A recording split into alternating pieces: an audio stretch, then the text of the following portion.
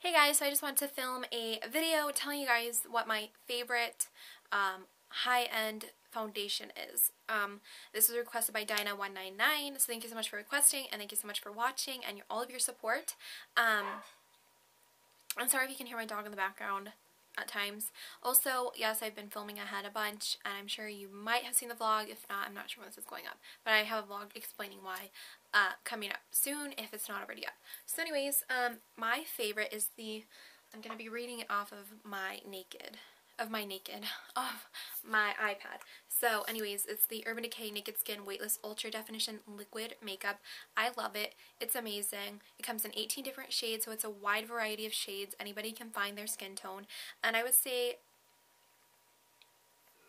yeah, it suits your skin for neutral, warm, cool, all of that. It just says it in like the description, like a light shade beige with slight pink undertones. So that's more for the cool people.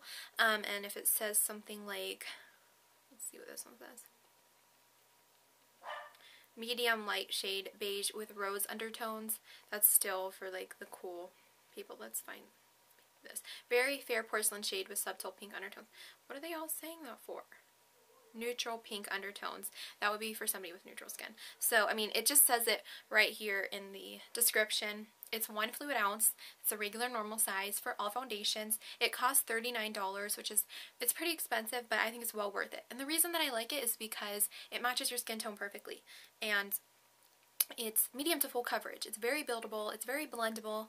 It's lets your skin show through a little bit. It looks very natural. Like, I love it. And the only thing that you have to do is just set it. You know, it's really all you need to do. It doesn't come off. It lasts all day. For me, it lasted from 8 in the morning to 11 o'clock at night.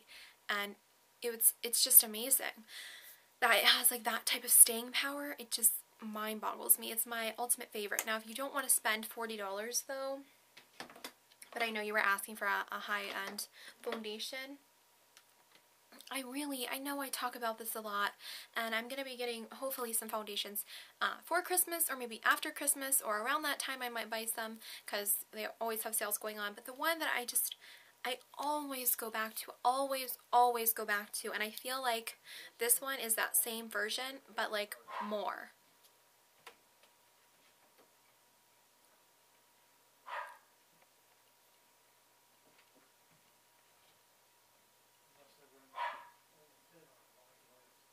So,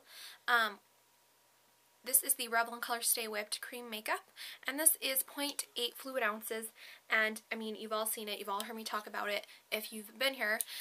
If not, if you're new, subscribe. My name is Emily. But it's just a really full coverage, long-lasting foundation at the drugstore. It ranges from about $10 to $15 at the drugstore, and it fits my skin tone very well. I'm not sure if I don't think they have it for like different undertones and things like that, but I'm not 100% sure on that.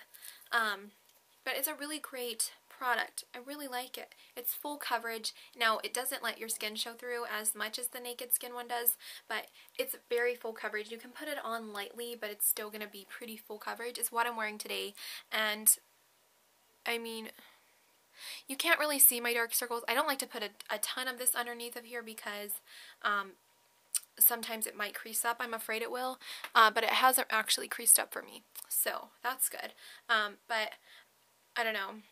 I just don't have a concealer yet, but it covers up my dark circles pretty well. I just don't like to pack on product underneath of my eye area.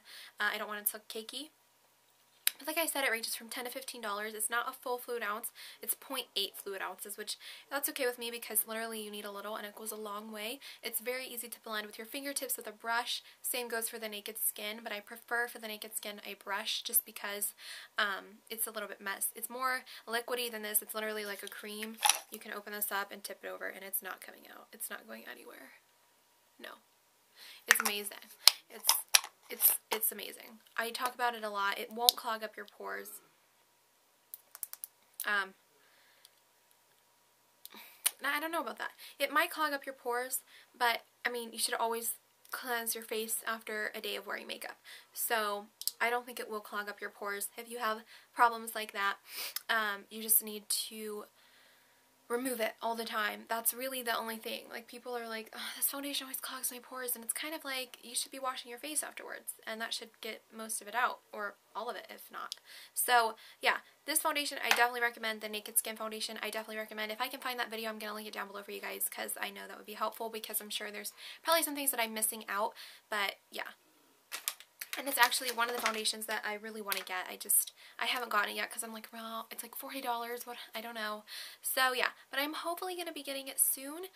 If I do, you know, you'll obviously see a tutorial with it and all of that fun stuff, but I'm not sure when I would get it, is the thing.